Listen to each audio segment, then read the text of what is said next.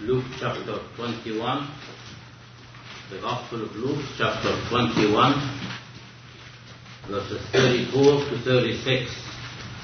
And take heed to yourselves, lest at any time your hearts be overcharged with forfeiting and drunkenness and cares of this life, and so that they come upon you unawares.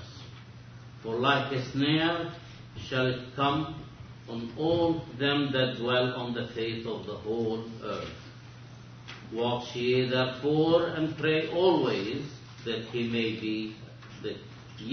be accounted worthy to escape all these things that shall come to pass, and to stand before the Son of Man.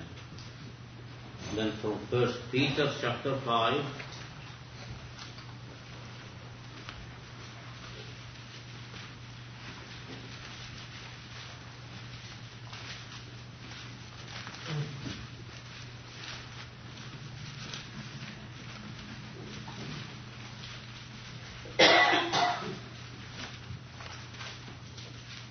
the first epistle of Peter, chapter 5.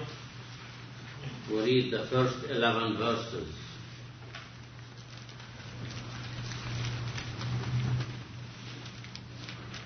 The elders who are among you I exhort, who am also an elder and a witness of the sufferings of Christ, and also a partaker of the glory that shall be revealed.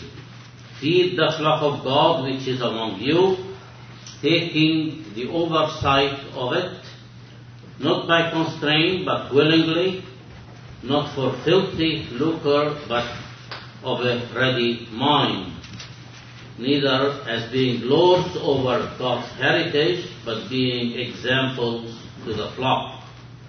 And when the chief shepherd shall appear, he shall receive a crown of glory that fadeth not away.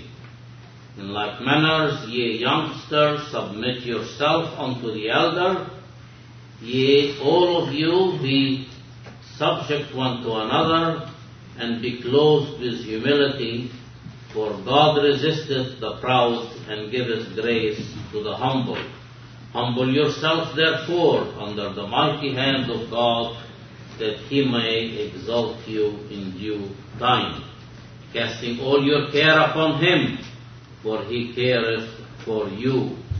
Be sober, be vigilant, because your adversary, the devil, like a roaring lion, walketh about, seeking whom he may devour, whom resist steadfast in the faith, knowing that the same afflictions are accomplished in your brethren that are in the world.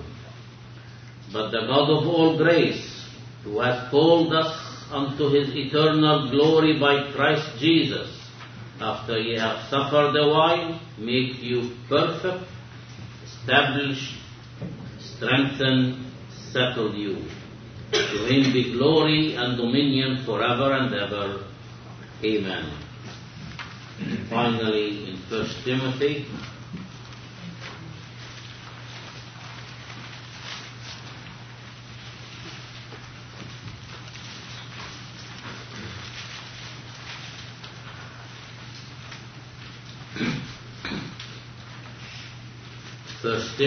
chapter 3, the first 5 verses. This is a true saying: if a man desire the office of a bishop, he desireth a good work. A bishop then must be blameless, the husband of one wife, temperate, sober-minded, of good behavior, given to hospitality, apt to teach, not given to wine, not violent, not greedy or filthy lucre, but patient, not a brawler, but not covetous. One that ruleth well his own house, having his children in subjection with all gravity. For if a man know not how to rule his own house, how shall he take care of the church of God? Would the thrust that you have before you here, Brother Elias, be on the line of now pleasure, in the fact that you were called upon to take heed to yourselves, lest your heart be laden with surfeiting, drinking. Seems to imply this whole matter of the system of pleasure that man involves himself in, surrounds himself with, thinking that out of pleasure will come satisfaction. We didn't get satisfaction before in terms of pulling down the barns and building greater. It was at that point in time that his life was removed and he had nothing left but to come face to face with God. Now this matter of pleasure seems to come out here, and I wonder if we could connect, since we've been talking about the kingdom of God here in Luke and the features that are connected with the kingdom of God and what are the conditions related to it. You remember there is a verse in Romans 14, right, in verse 17, that explains to us what the kingdom is all about. It says that the kingdom of God is not eating and drinking, but righteousness, peace, and joy in the Holy Spirit. So certainly what we have before us now is really not a feature of the kingdom, because it is not one of drink, of meat, of pleasure.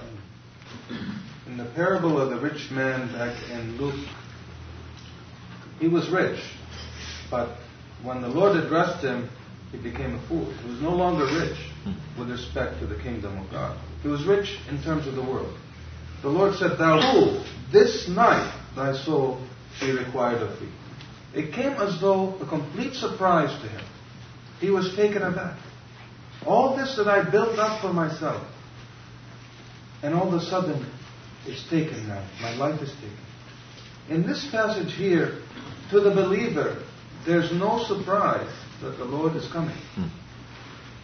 And we're told by the Lord to be ready and to be vigilant.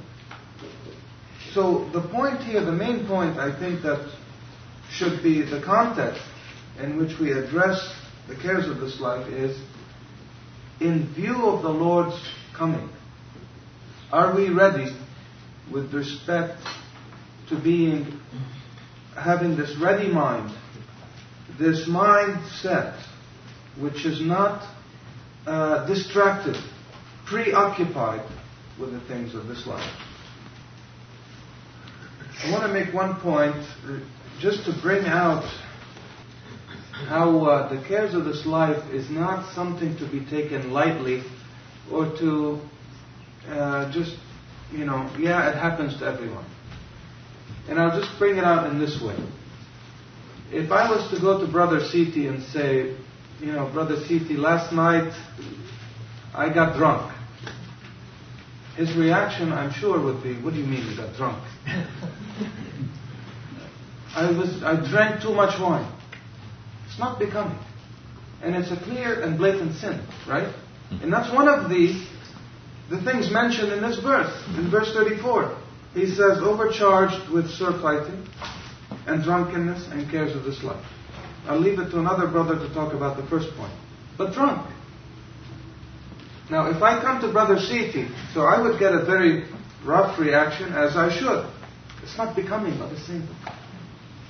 But if I came to Brother Siti, Brother Siti, I feel really anxious, and I have a lot of anxiety in my life over such and such.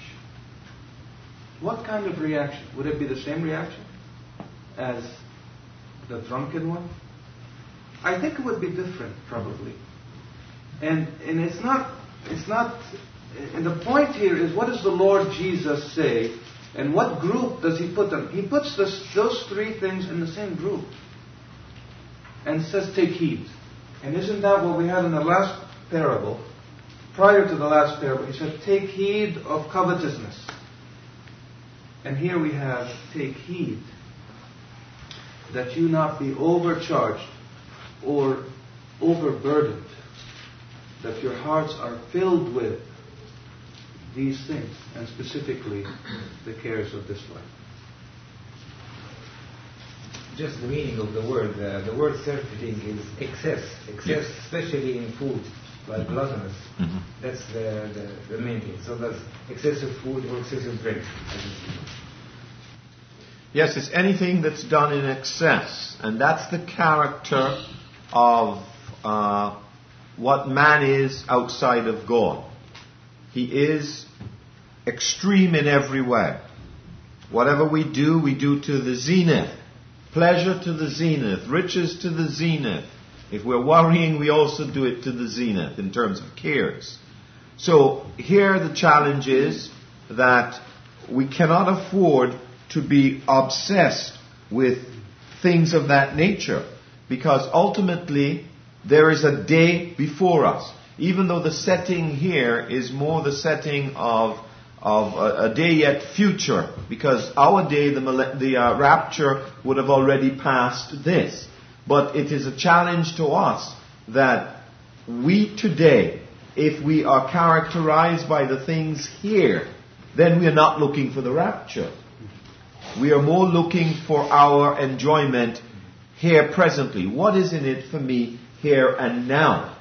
And we lose total perspective of what is the greater picture, the coming of the Lord to take us to be with Himself, where we will be fully satisfied when we awake in His likeness. But instead of that, we are seeking our satisfaction and enjoyment in the things here. It's as though we are looking to enjoy both worlds. And we can't have it. I can't have the world where Christ is head, while at the same time taking up the things of this world, because they just don't go hand in hand. And so we are challenged to have the day before us, the day of the rapture, as that which will liberate us from any entanglement that we have in this world. In Luke 12, where we were before, just the verse after where we ended, I believe it was, the verse in verse 35 says, "Let your loins be girded about and your lights burning." You know, your loins girded, if a man had girded his loins, he was ready to leave. He was ready to go. And if your lights are burning, that means you're ready in testimony, continuing, ready to depart, and having alertness and being aware and watching.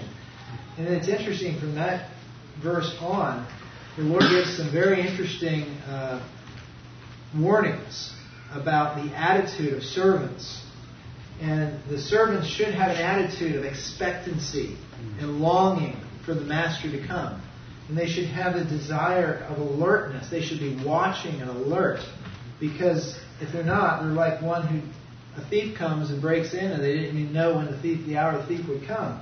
But then the Lord says in verse 42, "And the Lord says, Who then is that faithful and wise steward whom his Lord shall make ruler over his household to give them their portion of meat in due season? Blessed is that servant whom his Lord, when he cometh, shall find so doing. Of a truth I say unto you that he will make him ruler over all that he has. But, and if that servant say in his heart, My Lord delayeth his coming, and shall begin to beat the men servants and maidens, and to eat," that's the surfeiting, "and drink, and be drunken, the Lord of that servant will come in a day when he looks not for him, and in an hour when he is not aware, and shall cut him in sunder, and will appoint him his portion with the unbelievers." It's very interesting. The Lord is showing the urgency and the importance of our attitude, of our hearts now, while we wait for that moment of His coming. As you mentioned, as we wait and long for Him, our treasure should be in heaven. Not that we're being driven because of things down here, that we're being driven to our home above. We should be drawn because that's where He is, and we want to be with Him. Not to get away from what's happening here. There are two types of people in the passage in Luke 21. The unbeliever, and this is, if we're to take it literally, it's to the saints on earth right before the second coming of the Lord. And so the unbeliever is 35. They're going to be taken by it. It's going to be a snare to them when He comes.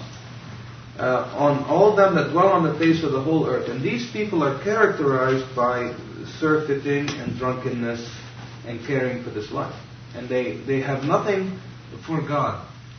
And they will not escape. But to the other, to the saint at that time, the Lord is addresses them and says, take heed to yourselves, lest at any time you be overindulging or burdened with these things. And what characterizes this saint be a watchfulness, and again we have pray always. So we have the cure for anxiety, being overburdened with prayer. Be anxious for nothing, but in everything by prayer and supplication with thanksgiving. Ask and you shall receive. We have praying to as the cure for that kind of carefulness. Can you imagine the thoughts of those who are hearing this as we hear it today, but the wonder of this, the anticipation of standing before the Son of Man. Just think of this. This is a marvelous thought. When we think of being in the presence of the Lord, we sometimes get kind of lulled asleep and we don't think of this in a fresh way, but to be before the Lord of glory, to be before Him, to behold His glory. It's such a privilege. Such a privilege it is. It should affect us dramatically, our lives.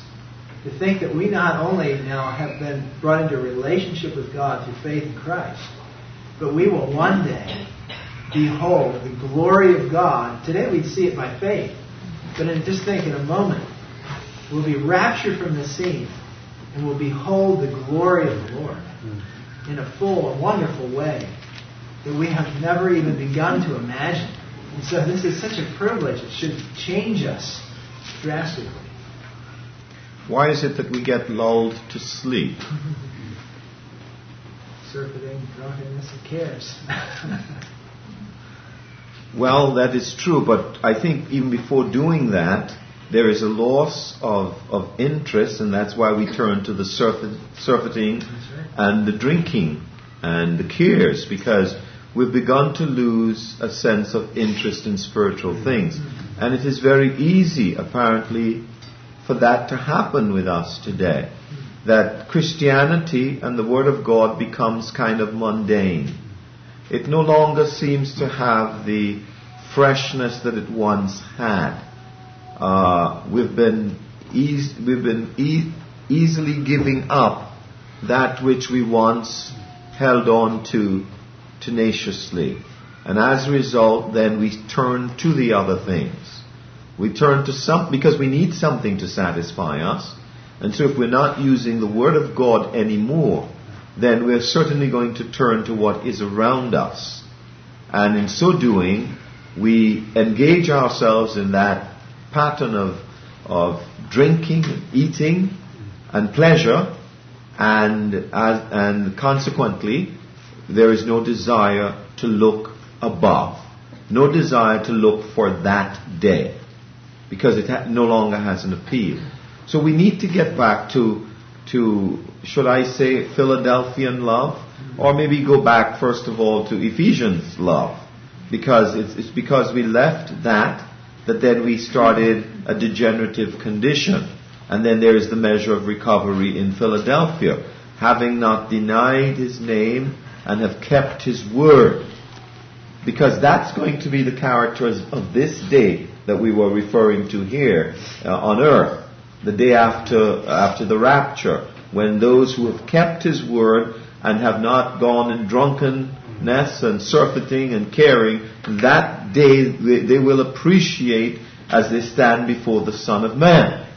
But for us now, we who are looking for the day of the rapture, we are to keep that before us and not to lose perspective where that's concerned. And that is what will keep us from entering into conditions like this. These conditions here are to satisfy the body rather than the inner, which was connected to the earlier discussion of the confusion between the soul and the body of the rich man, the parable of the rich man. So all these things here, the gluttony and drunkenness and desiring riches, really trying to satisfy the wrong thing. Rather than the inner man, it's more pleasant to the outer. And we have a society that drives that, you see. And that, I think, is one of our biggest dangers, because we tend to use the society in which we live as the level, or the lever, whatever you call it, that you get leverage from. We tend to use that as our measuring rod. I'm trying to think of another word. It doesn't come to me at the moment. The plumb line, kind of, like that. Or standard, yeah. We tend to use it as our standard. The world is our standard, rather than Christ. You see? And because of that, that's where all things get lost, because we are using the wrong plumb line. In a similar way, Paul takes this matter up in Romans 13 at the end of the chapter. He says in verse 11, and that, or I'll read it from Darby, this also, it seems to give an added reason why to live for the glory of God. Knowing the time, and in chapter 21 of Luke, they were to be knowing the time, and knowing the conditions. Knowing the time, that now it is high time to awake out of sleep. This relates to what you're saying, brother. This spiritual lethargy that exists. It's time to awake out of sleep. Why? For now is our salvation nearer than when we believed. And so the reality of the Lord's coming and the completion of that salvation is near. It's obvious. You just do the math. When I believed, it's been so many years, it's got to be nearer. It is nearer. It's nearer than when I believed. Because look what he says. The night is far spent. The night of this present darkness is far spent. And the day is at hand. Let us therefore cast off the works of darkness and let us put on the armor of light. The armor of light would repel darkness. And then he says something very beautiful. Let us walk honestly as in the day, as if this was the full blaze of the day of His glory, the millennial day. Let us walk as if this was that day. Let us have that character of life, not in rioting and drunkenness, not in chambering and wantonness, not in strife and envy, but what? But put on the Lord Jesus Christ. He will be everything in that day to come. To us, He should, if we put Him on and let Him be the regulating factor in our lives, He will be everything to us. So that we will not make provision for the flesh to fulfill its lust. So this has the same principles in this little passage as we've been talking. Now, if we make a practical connection to us presently out of Luke 21, as opposed to looking at it from the tribulation and millennial aspect, and we're saying that the day, we can connect that day to the rapture, you ask yourself the question, well, what am I doing in light of that day? How does that day presently grip me? Is there expectancy? Is there anticipation? But also, I believe there is another day really that as believers we are to look for. And that is really the millennial day. Because that is really the next day that God has on His calendar, you know. God's program does not begin with the rapture as such. God's program begins with the next event, and it's the millennial event, the display of Christ. But to get there, the rapture comes in, moving us to glory. And then remember, in 1 Thessalonians 4, he says that them who sleep in Jesus will God bring with Him. That is the millennial day. He's going to bring us back with Christ to be displayed. So the first day we should be looking for presently is the day of millennial glory. Why? Because in that day of millennial glory, God intends to display the man who was once rejected here on earth. He intends to establish universal glory and honor for that man in a scene where he was dishonored. Then, certainly, to get there, we have to be raptured. So, to what degree am I looking for that millennial day? And Paul talks about it when he writes to Timothy. He says, a crown of righteousness is laid up for me, and not for me only, but for them that love his appearing. So there should be a spirit of loving his appearing now. But in light of that appearing, we're going to have the rapture that will get us there. So we must ask ourselves the question, how do I value the days? Is the rapture an important day for me? Is the millennial an important day for me? If it's so, then two things will happen. I would be living in light of the rapture, and I'll be walking in light of the millennium. Brother Dave, could we say then, we have the Lord's Day presently that helps us to enter into these things in the future, because we remember the Lord in light of his coming again, but we also remember him in light of the fact, as he mentioned when he gave thanks for the cup, that he would not drink of the fruit of the vine until the kingdom is established. So presently in this scene of his rejection, there is that which he has given to us to bring us into the good of things future. And if week after week we come, we partake of the supper in light of his coming, we are doing it in remembrance of him, but we are doing it in light that he's coming again. And it would bring us into a day that Brother David is setting forth, that day when he shall be in full display. And week after week, as we who are his own come together to remember him, we ought to be in the good of these things. But what the supper does also, it adjusts me here in this scene. Am I, after partaking of the supper, realize that this world does not belong to me? I am not a part of this world. It is a world that has rejected and crucified my Savior. It is a world that has no idea that he is coming again. It's a world that hasn't the foggiest idea that they are going to bow their knee to him and own that he is Lord to the glory of God the Father. But because I belong to the Lord Jesus, what do I have in this world? Why do I want to set my stakes down in this life, knowing that the Lord Jesus will take me out of this world and give me a part in his kingdom in a day to come?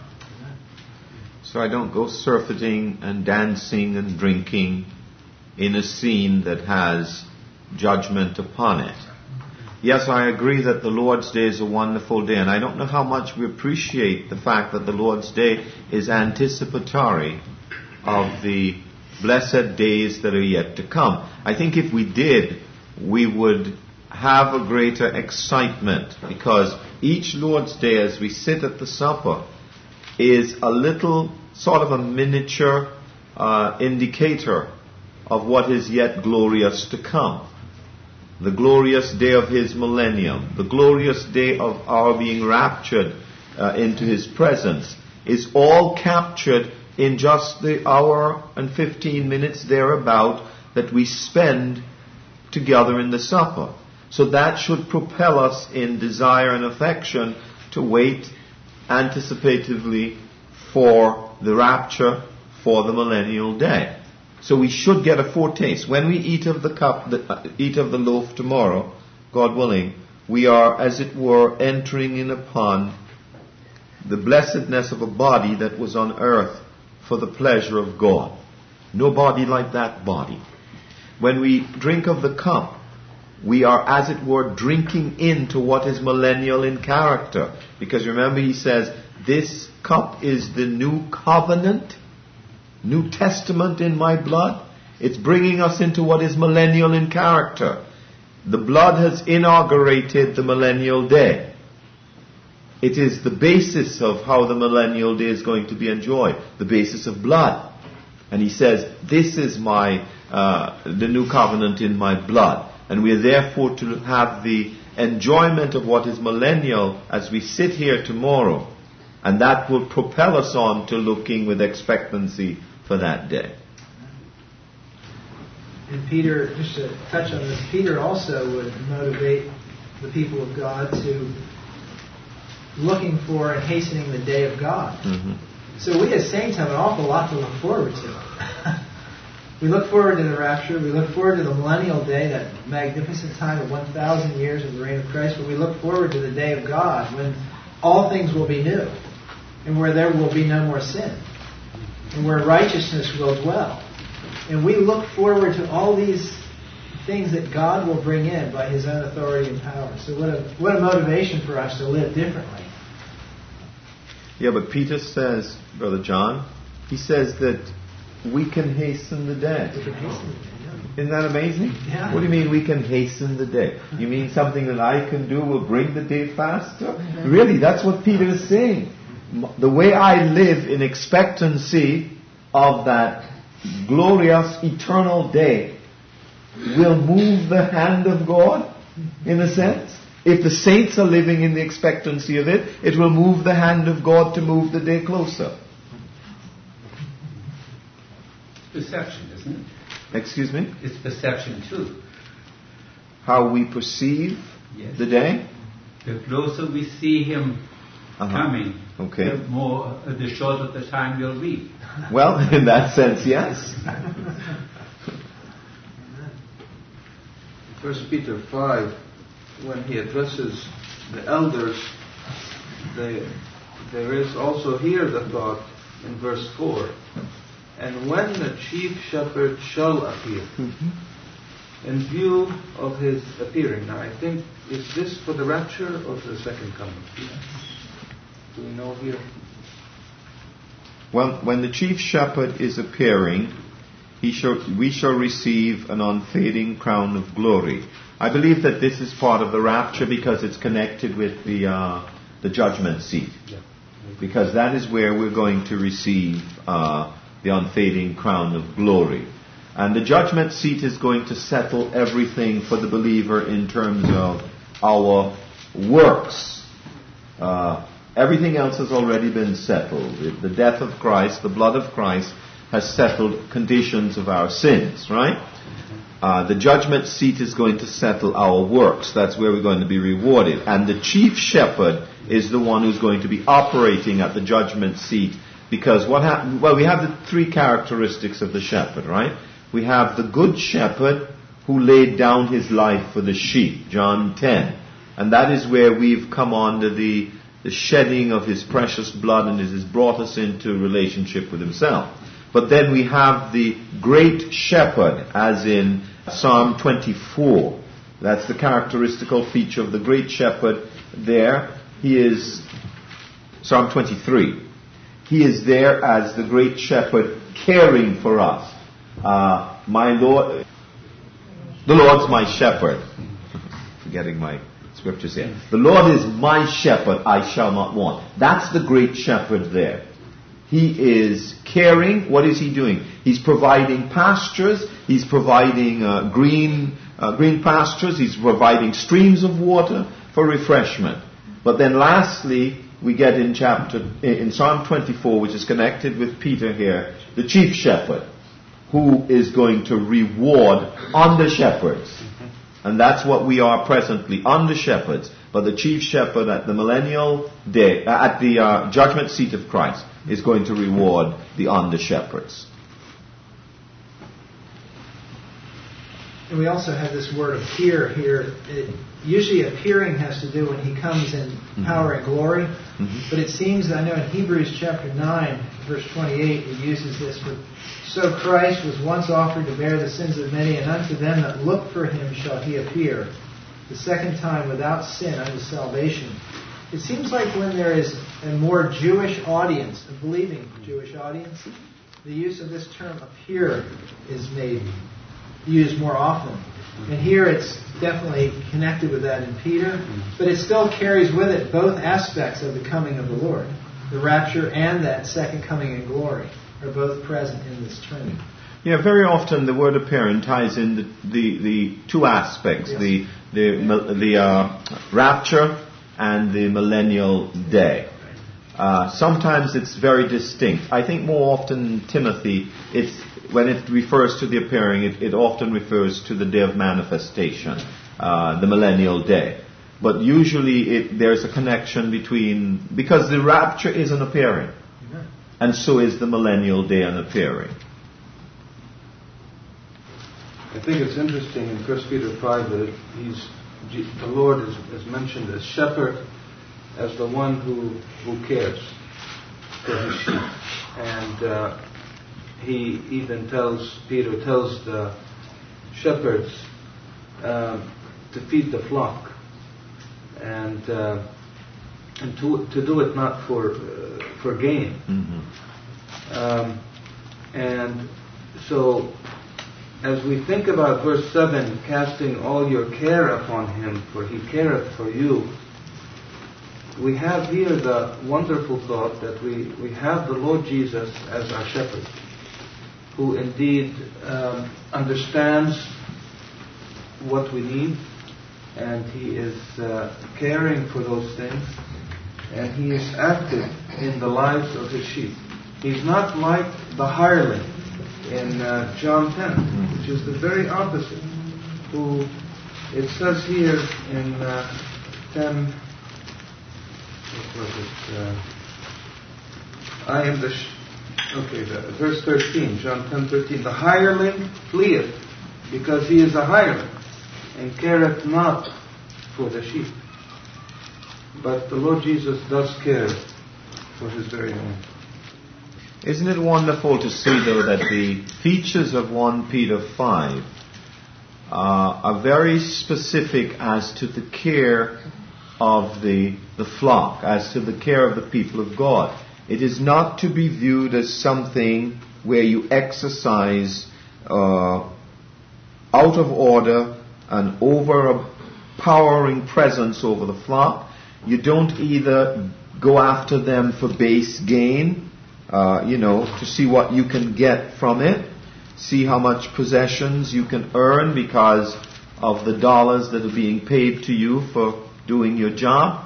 Isn't it challenging to see this, especially in a world, in a system in which we find ourselves in Christianity, where there are those in the mega churches today, and even in the lesser ones, who look at the monetary gain that can be had from having a congregation. The hundreds of thousands of dollars that come in each week, and those who are compensated magnificently because of the larger the group you have, the better chances for more financial gain. So it is sad when you think of that and think of something like 1 Peter 5, where the Spirit of God is so straightforward as to, through Peter, as to how the flock is shepherded. It has nothing of personal gain. It has all for Christ. So if there is a multi-billion dollar organization that's making that kind of money, you have to ask yourself the question, what kind of shepherding really goes on? And what's the motive?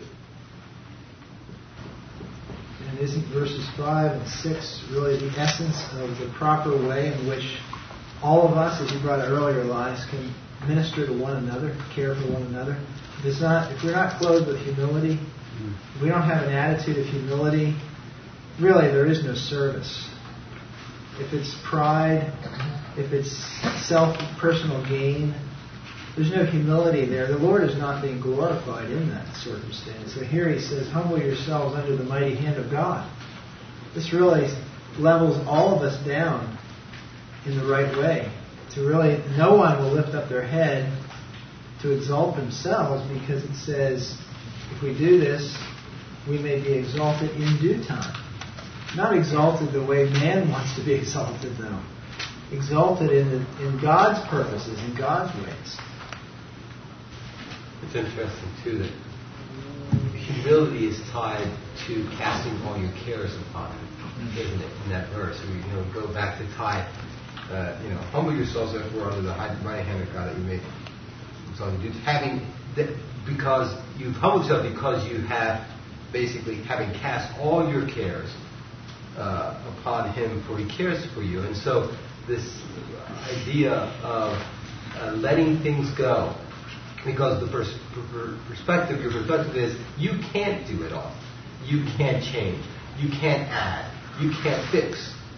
But God can. And so why worry when you can pray? You see? And so you humble yourself. You put yourself in that position, and therefore you cast those cares. And when you do that, then you're an example, right? Then you can help and lead. Because how can you lead, or how can you shepherd, how can you help if you yourself are tied up with anxiety and cares and don't know who your source of dependency is? Also, the reinforcement here in 1 Peter 5 with Luke 21 of how the state of how we should be. Watch ye therefore and pray always, is what the Lord said in Luke 21. And here we have be sober, be vigilant. So watch ye therefore. It's be sober is the opposite of drunkenness. Sober-minded.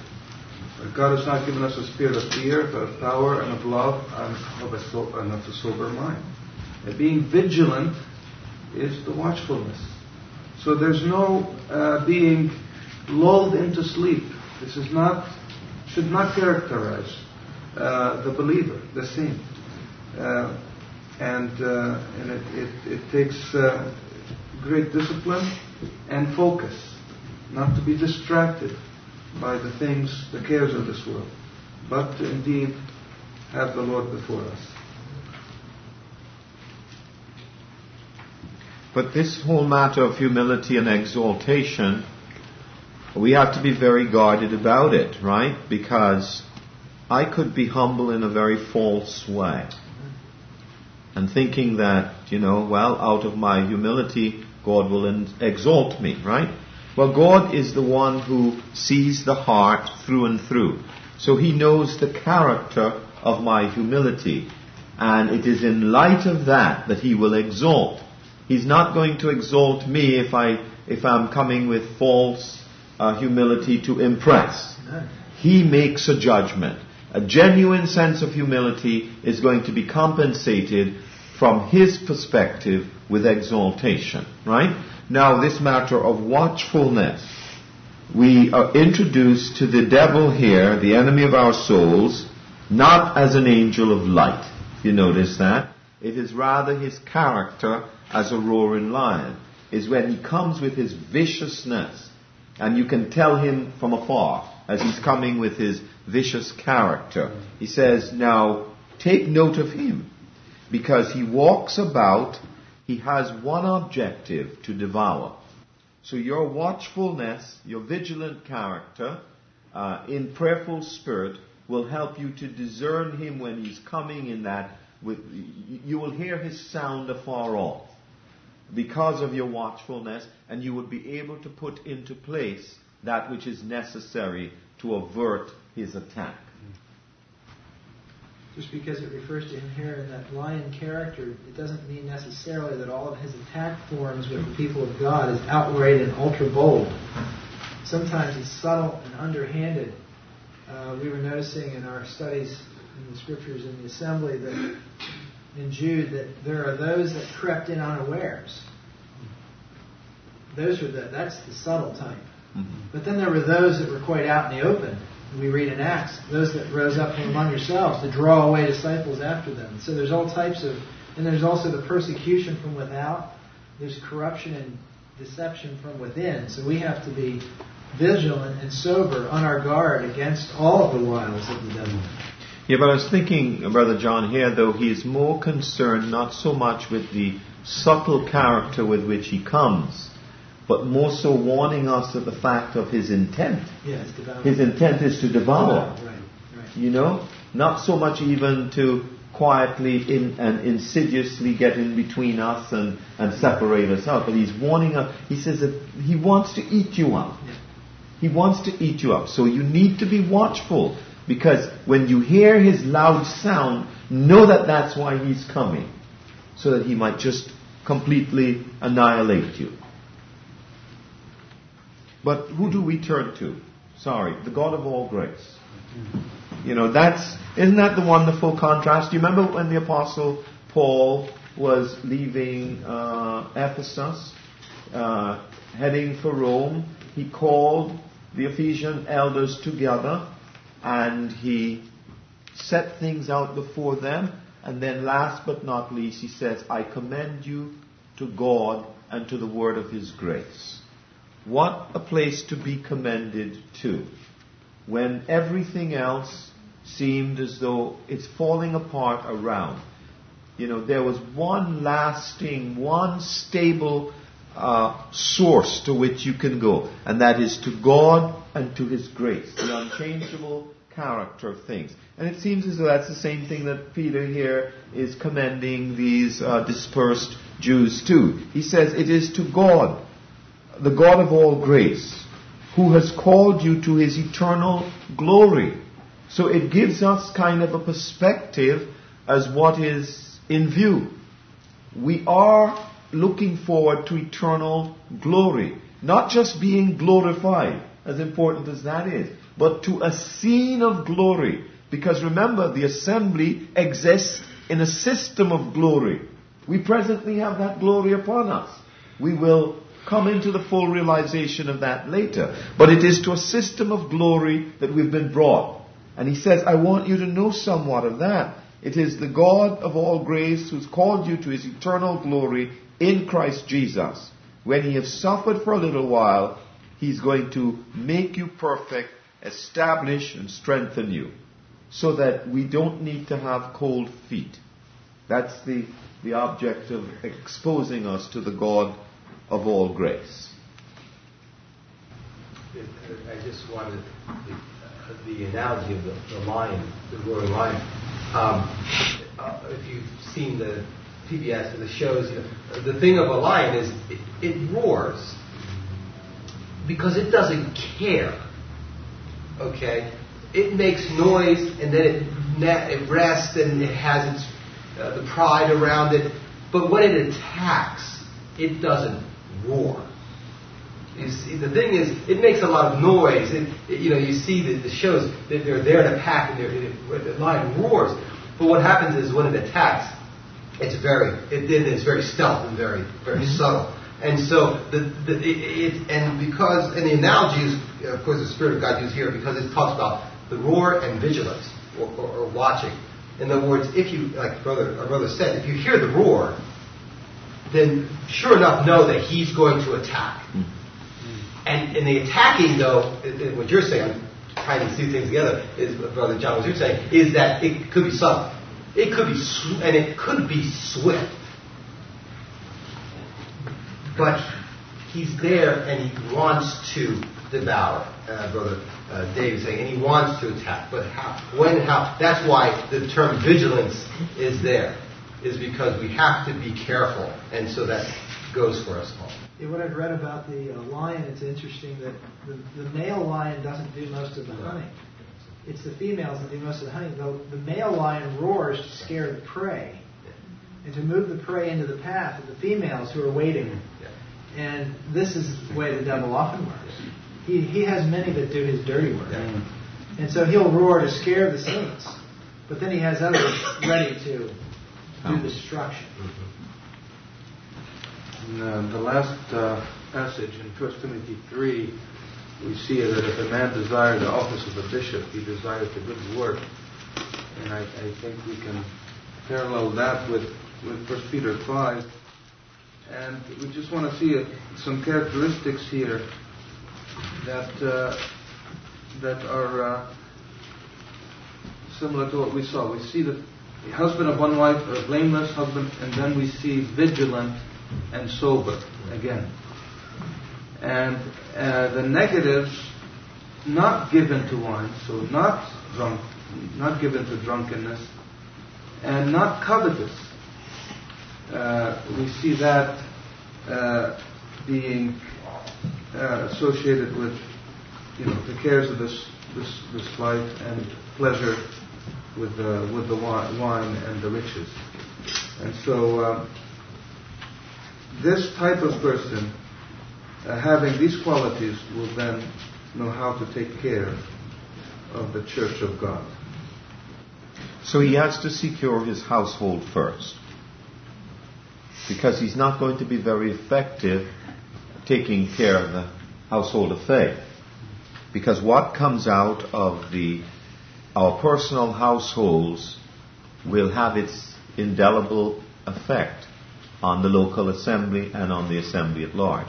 So I think there's a great thrust placed here upon the last phrase of his responsibility, knowing how to conduct his house, or how shall he take care of the assembly of God. It's very, very important. I think this is a piece that is very much lacking today among us in many ways, where our households are lost to the world in very many cases, an indifference to assembly exercises, and as a result we don't have the moral fortitude, the moral weight with which to be effective in the local assembly. It's good to note the verbs he uses in verse 5. When it comes to the assembly, he says to his house, he says rules. For if a man knows not how to rule his own house, but when it comes to the assembly, he doesn't use this word, he uses care. Right. He takes care of the church of God. Mm-hmm. This shows tenderness and affectionate care to the assembly. Mm-hmm. We thank you, Lord, for this day. We thank you for every sister and brother that came to be with us this day. We thank you for the words that you have reached our hearts with. And we thank you for everyone who attended. And we pray for those who were not here for reasons you know, that you may be a blessing to them. And we ask, Lord, for a blessing for the rest of the evening, for a word from thyself, and for the fellowship we have afterwards. And we pray for those who travel to their homes again this evening, that you give them traveling mercies. We commit our time and ourselves in your faithful hands, in your precious name. Amen. Just one thought on my mind. It's not going to be long at all. Just something that was very interesting to me as we looked at this. I was asking myself, Father, Son, Holy Spirit, the role of each in terms of this subject. And so the question that Martha asked in Luke 10, dost thou not care? Dost thou not care? She was asking the Lord Jesus. I'd just like to answer that in saying the Father cares, the Son cares, and the Holy Spirit cares. We have that triple affirmation as we leave and take this subject to heart. When we think about the cares of this life and the riches and the pleasures that may entice us as believers and have the effect of choking the word, strangling it, it's good to put before us, the last thought we had is put the Lord before us in the threefold persons. First, the Father. If we've looked at it, this is more of just a reminder. In Luke 12, Dost thou not care? In Luke 12, verse 30. For all these things, verse 29, and seek ye not what ye shall eat, or what ye shall drink. Neither be ye of a doubtful mind, or a mind that's not rooted in faith, founded on faith. For all these things do the nations of the world seek after. It's expected of the Gentiles, it's expected of the nations to worry, to have these anxieties. Your Father knoweth that ye have need of these things. This is the Father's role. He knows. He knows about the things that the believer, not just the believer, but his sons are experiencing in this world. So here is the wonderful truth that the things we go through are not hidden from the Father's eyes. He knows very well. Then we have the Son, who also cares. And we saw this just now in the Son as the shepherd, not like the hireling, who doesn't care. When trouble comes, he flees. He doesn't care about the sheep. But we have the Son as the chief shepherd who cares for us. And as a result, we can cast all our care upon Him. Lastly, I just want to say about this Holy Spirit's role. And this one we touched on a little bit, but if we look at Luke 12, just want to read a few verses about the Holy Spirit. Luke 12, verse 11. And when they bring you unto the synagogues and unto magistrates and powers, take ye no thought how or what thing you shall answer, or what you shall say. For the Holy Ghost shall teach you in the same hour what you ought to say. So here, we have it in the negative, but it says here, take ye no thought how or what thing you shall answer, or what you shall say. When the pressure comes, when they put you before the powers and the magistrates, and they accuse you, and they want to bring you down because of your faith. Why take no care? Because we have the Holy Ghost, who will teach us how to respond. And that's a wonderful truth in itself as well. That the Holy Ghost is there to help us to deal with anxiety. How? Through prayer. But not just any prayer, but praying in the Holy Ghost. And that's, if we can go to Jude, and we'll just take 2 verses on that. Jude, towards the end there, Jude verse 20. But ye beloved, building up yourselves on your most holy faith, praying in the Holy Ghost. Praying in the Holy Ghost. Praying also in Ephesians. We see another verse. After taking up the whole armor of God, it's not complete really until verse 18. Praying always with all prayer and supplication in the Spirit. Praying in the Spirit. Remember, anxiety is getting distracted and not focusing on the object of our faith. Not really giving Him the preeminence in our hearts. And so we foster anxious thoughts. But the Holy Spirit helps us in our prayers to direct them to the Father and to base our prayers on the truth of His Word. So the Word of God, the seed that is sown in our hearts, with the Holy Spirit, working together so that we can indeed not be anxious and careful about the things of this life that want to choke out, to strangle the Word of God, that we're drinking as milk for the babes or taking in as solid food for the young men and the fathers. It can be choked out because of the cares. And so it needs to be replaced by prayer, but not just any prayer. Praying in the Holy Spirit. That's a comforting thought to me, and very encouraging as I move forward. I know that the Father knows all that I have need of, and that the Son cares as a shepherd cares for his sheep. And then we have the Holy Spirit who helps us in our weaknesses and teaches us how to pray so that we can indeed bear fruit unto God, that we can be fruitful, the 100-fold, and the 60, and the 30. Amen. Gospel chapter 4. Mark chapter 4. The disciples who were with the Lord were learning about His sufficiency, but they oftentimes forgot. When pressure came, they forgot. And they didn't pray, as our brother said.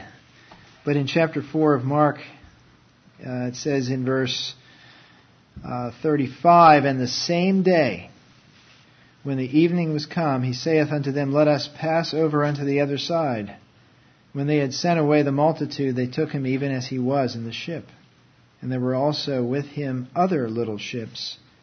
And there arose a great storm of wind, and the waves beat into the ship, so that it was now full. And He was in the hinder part of the ship asleep on a pillow. And they awake Him, and say unto Him, Master, carest Thou not that we perish? And He arose and rebuked the wind, and said unto the sea, Peace, be still. And the wind ceased, and there was a great calm. And He saith unto them, Why are ye so fearful? How is it that ye have no faith?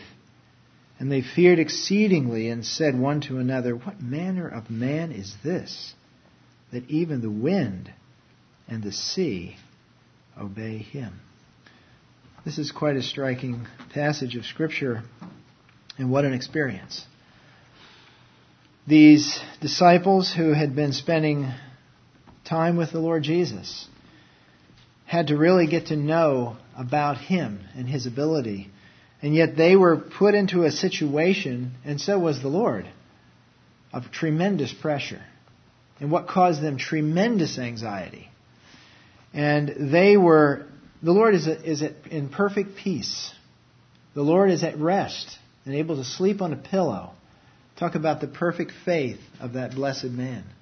Perfect faith. Yet at the same time, He is a divine person. And it's very interesting that these same men who are with Him in this ship are put under the same pressure. The same disaster ensues in their lives. What's their response? Their response is not peace, resting in God, not in the least. Their response is to come, waking Him up, saying, Master, don't you care that we're perishing? Don't you care? The same attitude. The same attitude that Martha had. Don't you care? And so we see a tremendous response of the Lord Jesus.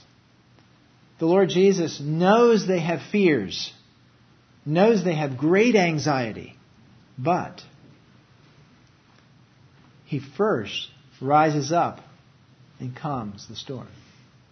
He first addresses the great need in their lives, and then He addresses their heart condition, their attitude. First, He knows the reality of their anxiety. And, we know of a couple, and I'm sure you've read about in the PB group. I was talking to Brother Elias, Brother Joseph and Sister Basima, who live down in North Carolina now. They were posed with a great disaster in their lives. Brother Joseph has been diagnosed with lymphoma, cancer. And they found it in his bone marrow. This is very serious, very extreme. Like this situation, very extreme. They could have responded in two ways. They could have said, Master, Lord, don't you care that we're perishing, that He's dying? Of course the Lord knows. Of course the Lord cares. But it's wonderful, the grace of God, how He's worked in their lives. They didn't say that. They didn't say that. They're trusting in God. They're believing God through the circumstances of their life. They know the possibility. They know the possibility of what could happen. But they are believing God. Unlike these disciples, who came to the Lord, Master, don't you care? Of all the ones to ask that question, they're asking him. They're asking him because it seems to them like this situation is out of control. And obviously, it seems like you don't care because it's out of control. And you're not doing anything.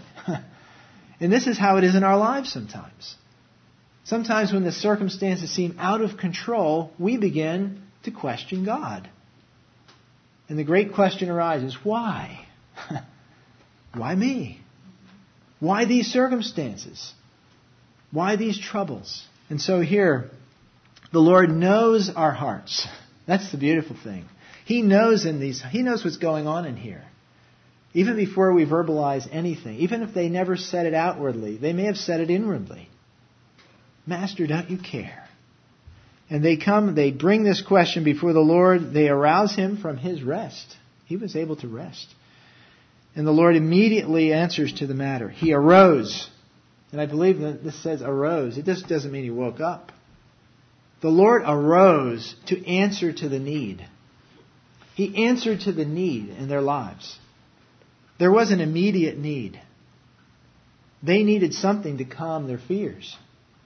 Because I've heard about this. A brother was sharing with me what happens over there. Maybe some saints here, Brother Elias, maybe he's been a little closer to the Sea of Galilee than I ever have. But those I've heard speaking about this say that because of the location of the Sea of Galilee and because of the Mediterranean, there's certain winds that come in, and because of the combination of the cool and warm air, a storm can arise in the Sea of Galilee within a matter of an hour. And not just a little storm, a severe storm. And sometimes even on the magnitude of a small hurricane, that kind of violence. And so how interesting this is, they may have begun their trip. It was nice and calm. This happened, I believe, with Paul in the Mediterranean. They started out and they had a nice south wind blowing softly. But things can change in our lives. We might have in our lives, we might be believers, we're going along, we're cruising along in life in our little ship, as it were. And all of a sudden, a storm arises that scares us and brings us to our wits' end, as it says in Psalm 107. They're brought to their wits' end. Your wits' end is when you're at the end of yourself. You've run out of resources. There's nothing left. In you, you have no capacity to deal with the problem. And the Lord sometimes in His wisdom does this. He brings us to our wits' end. To the very end of our resources. So why? So that we cry out to Him. Not cry out questioning, Lord, do you care? But that we would cry out to Him in confidence and trust, in faith, believing His ability to answer to every need. Whether it's a need for grace, whether it's a need for a miracle. He's not incapable of that. The Lord is capable of doing whatever He pleases. Whatever is according to the mind and will of God. He's able to do, and we heard this earlier, with man this is impossible, but with God all things are possible. And so with this situation, this was not an impossible situation for the Lord Jesus. It was impossible for the disciples. They had no power to change weather. They could cry out to the wind all they wanted to. And the wind would have blown and said right back to them, you have no power over me. But the Lord Jesus, He arises up and He speaks a commanding word. As it says here, He rebuked the wind and He said unto the sea, peace, be still. Who else? Who else can speak to the wind and to the sea and they obey Him? Who else has the authority that creation obeys His word? The very creation submits to His word. So when we come to anxiety, and I'm sure some here have had a lot more reason for anxiety than I have in my life. So I'm not really speaking from great experience. But I'm just saying what I've learned in the Word of God. And I trust that when I do have some big experiences, I can rely upon these things that I've learned. And I think that's what the Lord wants us to do in Bible readings that we've had. that when things come in our lives, when anxieties do come blowing in at us, that we don't all of a sudden have to grapple about and say, "Dear, I got to find something in the Bible." Know that we have the Word of God. That when the pressure comes, the Spirit of God can take the things that we've learned and say, look at what you can trust. You can trust in the Lord. You can trust in His Word. Isn't this what Jehoshaphat said? They were posed, if anyone remembers this in Chronicles, they were posed with a huge military onslaught coming against the people of Judah. And they cried out to the Lord.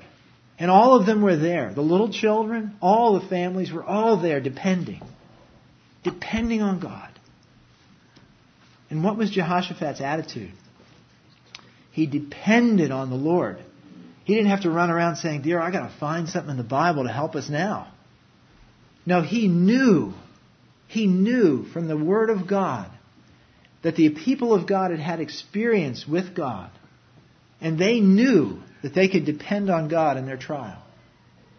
And so what did he say when the Lord caused a man to rise up and speak to encourage the people? He was a Levite. Just out of the crowds, the Lord caused this man to rise up and speak a word that the Lord would give them the victory that day. He said, "You shall not have to fight in this battle. Stand still and see the salvation of God with you." And what did Jehoshaphat tell the people? Believe in the Lord. Believe His prophets. It's His Word. It's what God has said. And this is what we need. This is where the resources are in these days. We need His Word.